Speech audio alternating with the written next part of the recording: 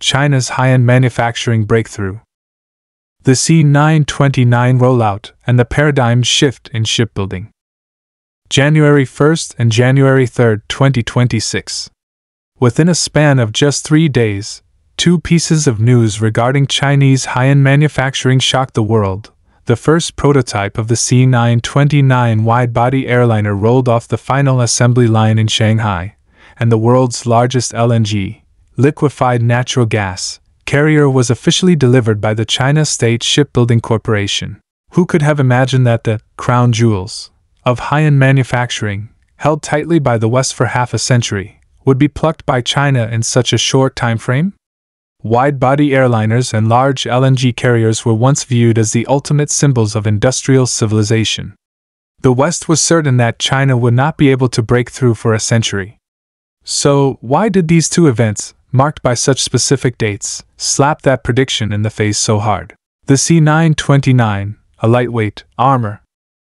Let's look first at the C929 wide-body airliner, which rolled off the line on January 1st. Its key breakthrough lies in its over 50% composite material usage rate. This is akin to equipping the plane with a suit of lightweight armor, making it more than 1/3 lighter than traditional metal fuselages.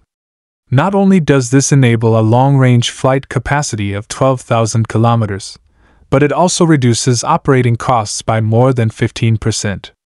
Imagine driving the same distance. Where others burn 100 units of fuel, this plane only burns 85. For airlines, this is the ultimate cost-cutting weapon. More critically, this wide-body airliner, built with independent intellectual property rights, aims directly at the core market long monopolized by Boeing and Airbus, the LNG carrier, breaking the welding barrier. Even more disruptive is the LNG carrier delivered on January 3rd.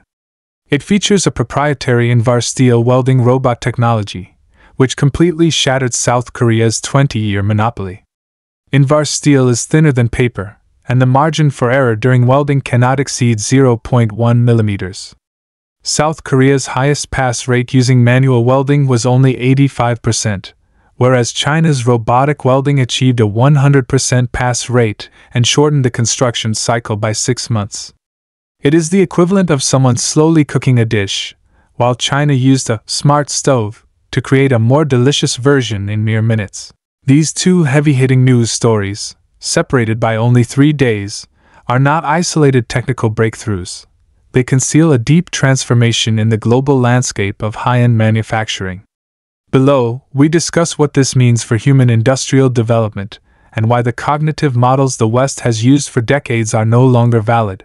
Aviation, tearing down the wall of standards. In the aviation sector, the duopoly formed by Boeing and Airbus over the past half-century was not simply market leadership. It was a nearly impregnable system of technology blockade plus standard kidnapping. How stubborn was this monopoly? The 2024 Global Wide-Body Aircraft Market Report showed that Boeing and Airbus held a combined market share of 92%, with the remaining 8% mostly divided among secondary manufacturers authorized by the 2 giants. There was almost no room for third parties. Even more alarming were their deceptive monopoly tactics. The Airbus final assembly line in Tianjin, Europe, appeared to be a technology transfer, but in reality, it only opened up the most basic fuselage assembly processes. Core components like avionics and composite fuselage prefabs were still 100% imported from Europe. Chinese companies had no chance to touch the core technology. The United States Boeing went even further. While increasing investment in its Shanghai maintenance base, it used patent barriers to restrict Chinese companies from participating in the R&D of any core parts, and even set harsh "no reverse engineering" clauses in technical cooperation agreements, firmly gripping the absolute power of discourse over core technology and industry standards. The C929 rollout on January 1, 2026, tore this monopoly barrier wide open. This wide-body airliner possesses completely independent intellectual property rights. Its 12,000-kilometer maximum range easily covers intercontinental routes, and its 280-seat capacity precisely targets the Boeing 787-9 and Airbus A350-900, the two flagship models of its competitors. More importantly, its utilization of over 50% composite materials brings disruptive environmental advantages. Carbon emissions are 60% lower than the Boeing 787 and Airbus A350, and nitrogen oxide emissions are reduced by more than 40%, fully complying with the latest global aviation environmental regulations. What shocked the West even more is that the direct operating cost of the C929 is 15 to 20% lower than its two competitors, meaning significantly higher profit margins for airlines. Currently, intended orders for the C929 have exceeded 300 aircraft, with over 70% coming from Belt and Road countries. Airlines like Saudia and Garuda Indonesia have already signed letters of intent.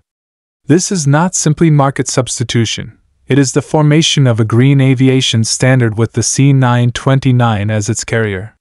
The high-cost, high-emission aviation standards previously defined by Boeing and Airbus are being replaced by a more inclusive, more environmentally friendly new standard. Consequently, the global aviation industry's pricing system and technical rules are set to be reconstructed, from follower to rule maker. The Western aviation industry's closed loop of technology blockade-standard monopoly-high premium harvesting is not abstract business logic. It is a tangible tool of hegemony.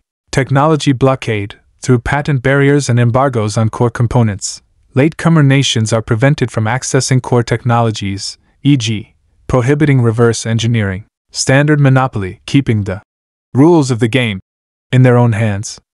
By dictating global safety and environmental standards, they create a green lane for their own products while setting high barriers for others. High premium harvesting. This is plain profit looting.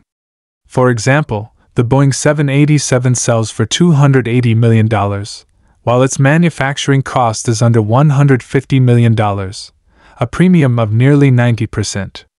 This forces airlines in developing countries to bear heavy costs, restricting local aviation development. Under this system, the West assumed latecomers would remain followers, forced to buy expensive planes or make low-end parts within Western standards. Previous attempts by Embraer, Brazil, and Bombardier, Canada, in the wide-body sector failed because they could not breach these walls. The C929 broke this Western set framework. It did not obsess over copying the Boeing/Airbus technical route but reconstructed the value dimension around environmental protection and economy. A 60% drop in carbon emissions and a 15 to 20% drop in operating costs not only hit the core needs of the global aviation industry's green transition but also broke the curse that one can only enter the market by following Western standards. For humanity, this means aviation transport is no longer held hostage by the profit logic of a few companies. Developing countries can access more cost-effective, eco-friendly wide-body jets, lowering the cost of cross-border travel and logistics. For the West's long-standing cognitive model, this is a fatal blow. Their belief that technological generation gaps are insurmountable, and latecomers can only follow, has failed. China took a path of demand-oriented, differentiated innovation, not chasing on the Western track, but opening a new one. This shift marks the move from technological imitation to a new stage of rule reconstruction, shipbuilding, the victory of full-chain efficiency. Looking at the shipbuilding sector, South Korea used Invar steel welding technology to monopolize the global LNG carrier market for 20 years. At its peak, 9 out of every 10 LNG ships worldwide came from Korean shipyards. Europe provided patents and core materials, and Korea handled manufacturing. Together, they split over 90% of the profits. However, the global largest LNG carrier delivered by China State Shipbuilding Corporation not only boasts a carrying capacity exceeding 270,000 cubic meters, but also broke the technical shackles with original welding robots. Data shows that in 2024, China's new shipbuilding orders accounted for 74.1% of the global total, with its share of the LNG market exceeding 20%. While South Korea's share fell to 20%. Notably, the glory of European shipbuilding has faded. The UK fell out of the top 10 global industrial manufacturing nations for the first time in 2022, and Germany's export share of transport equipment manufacturing has dropped by 1.24 percentage points in the last decade. The West once believed that high-end manufacturing supply chains cannot be transferred, but the rise of China's shipbuilding industry has shattered this perception. The division of labor where Europe holds the patents and Korea does the manufacturing is essentially a fragile balance built on technical barriers. China, by breaking through across the entire industrial chain, has reduced the manufacturing cost of LNG carriers by more than 30%.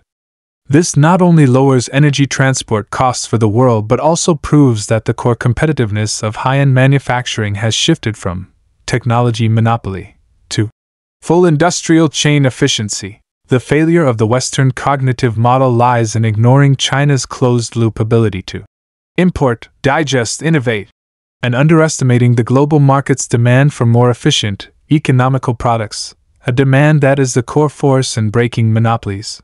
Conclusion: China's breakthrough in high-end manufacturing was never about replacing anyone, but about providing new possibilities for global industrial development.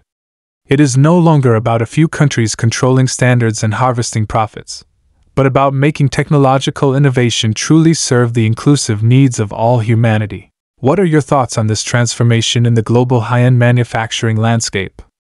Welcome to leave a message in the comments section to discuss. Don't forget to follow us for more in-depth industry analysis.